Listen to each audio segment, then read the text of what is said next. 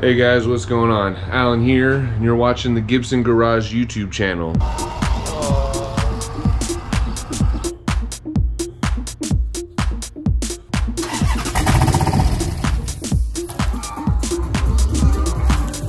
Did not come with the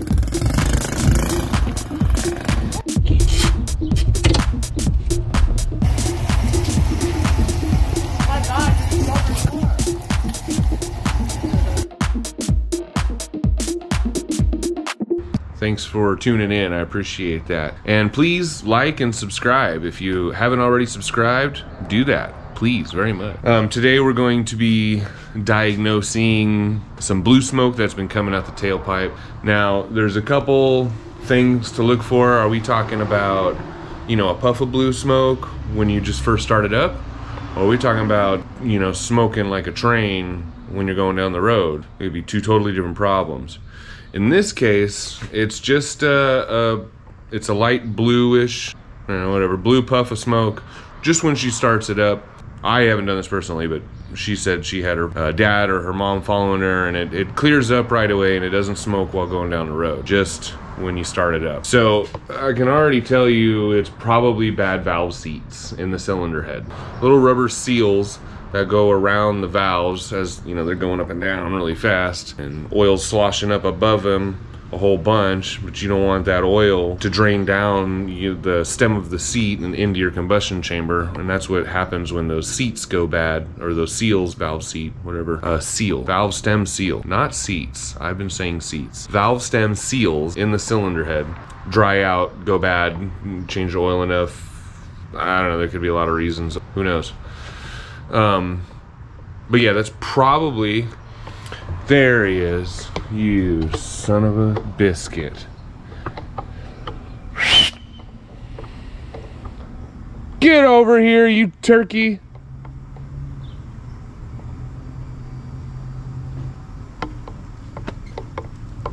Cody.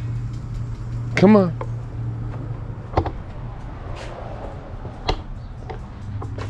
Come here, hey. Look in the house.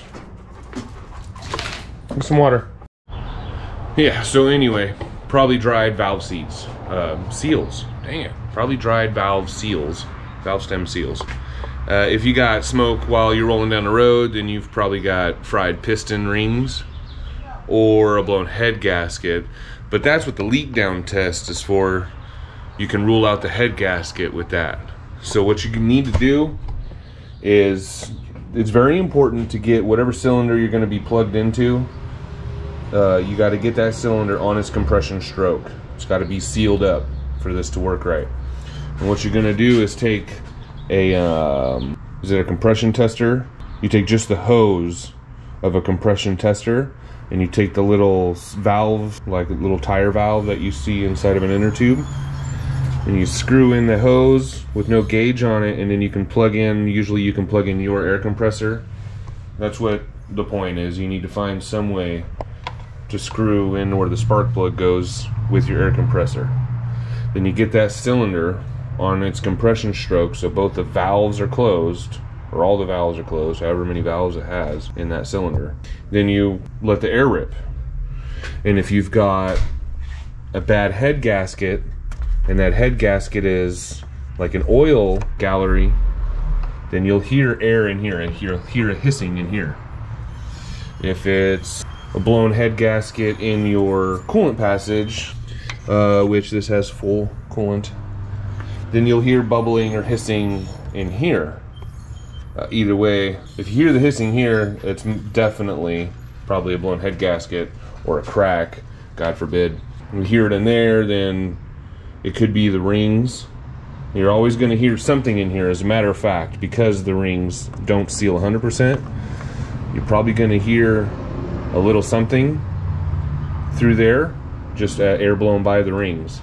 But that's where the compression test comes in.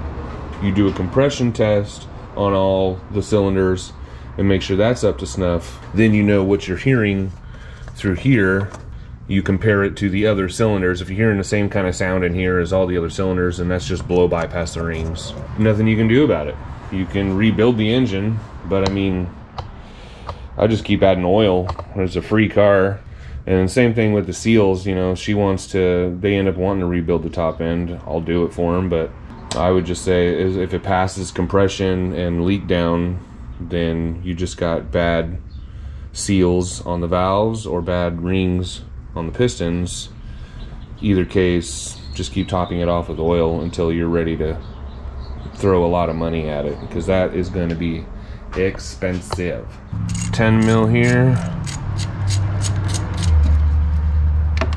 and here.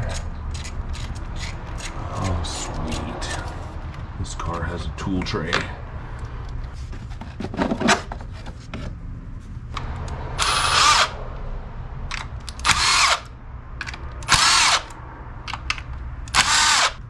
Oh, they don't stay in.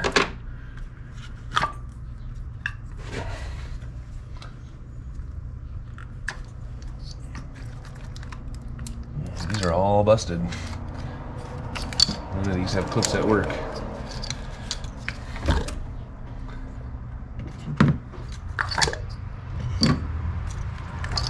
Oh, nice.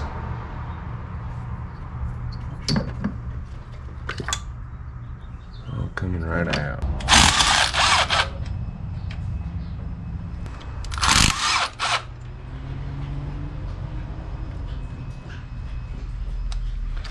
These are all looking a little white.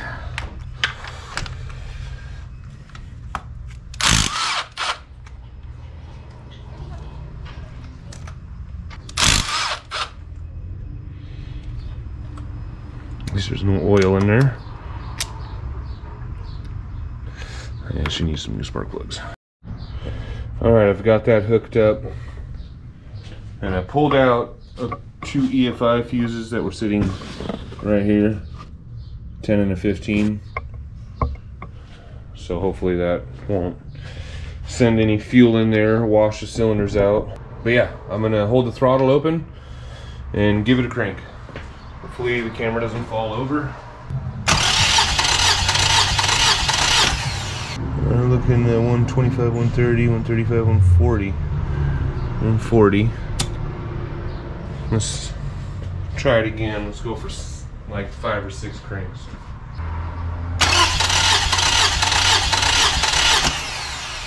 So we're still at 140-ish, a little over that time.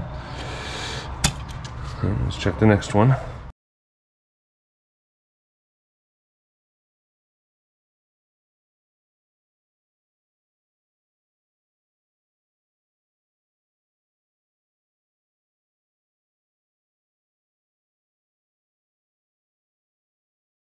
Alright, so the compression tests look good. They were all at about 140 to 142, 143, in between there. When we do the leak down test later, next actually, when we hear the same amount of hissing in all 4 cylinders, we'll know it's normal amount of hissing. If we do that and in one of these seems like it has a lot more hissing than the other 3, then we might have a blown head gasket.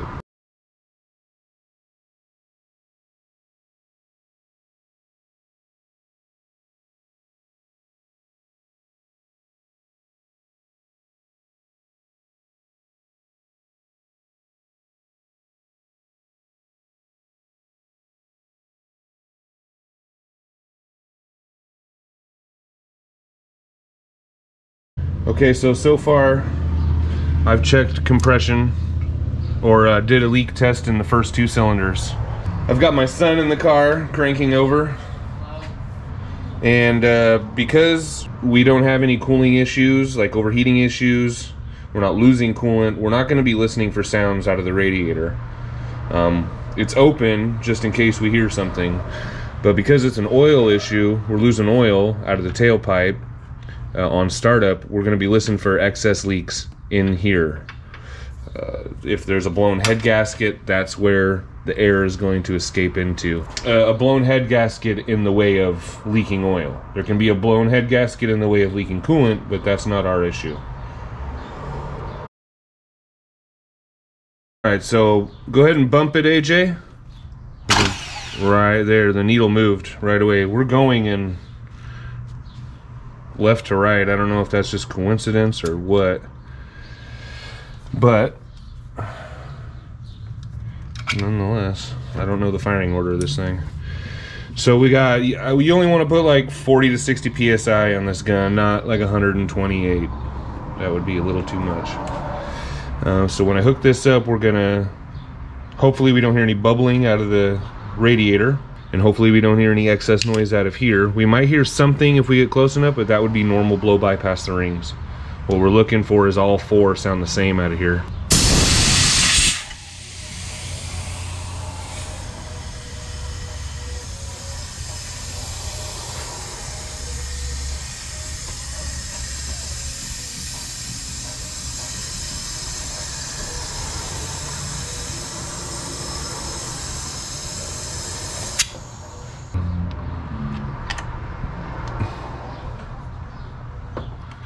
And because it's just a puff of smoke on startup, it's most likely valve seals.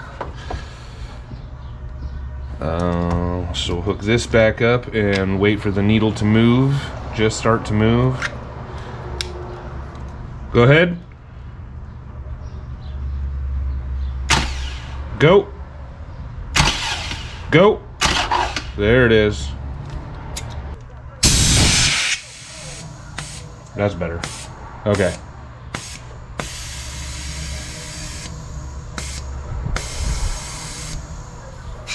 Because it's still very compressed. When I pulled the gun away, a lot came back out of this hole. So I know we're compressing enough to get a leak out of here if there was one. Compression test is good. I don't think this is technically a leak down test. It might be more of a pressure test. I think a leak down test is when you hook up the suction cup to the, or the gauge to the radiator and see if that holds a vacuum. So I'm gonna button this thing up. I'm gonna put the plugs and coils back on it and the engine cover back on it, and I'll set the camera up by the tailpipe so we can get a, maybe hopefully get a shot of that puff of smoke.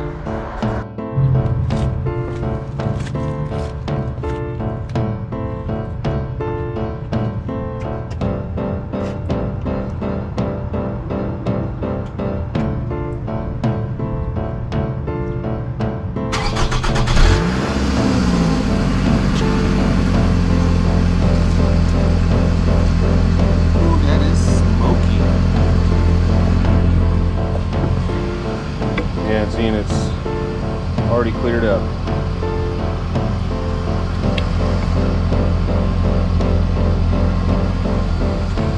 I'm telling you, it's valve seals, valve stem seals. God.